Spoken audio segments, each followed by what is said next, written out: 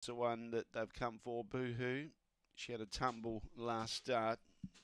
The green light's on. We're about to find out. Here's race 6, Secure Racing Logistics. Ready now.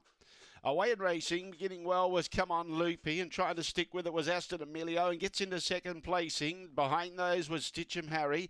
On the inside, Boohoo, and nowhere to be seen as Bashful Cloud, but going strong. Come On Loopy's got a good lead of 5 lengths.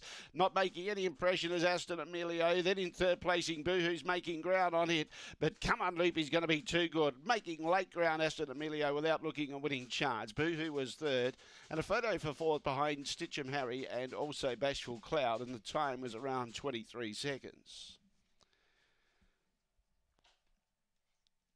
It'll be 2, 4 and 7.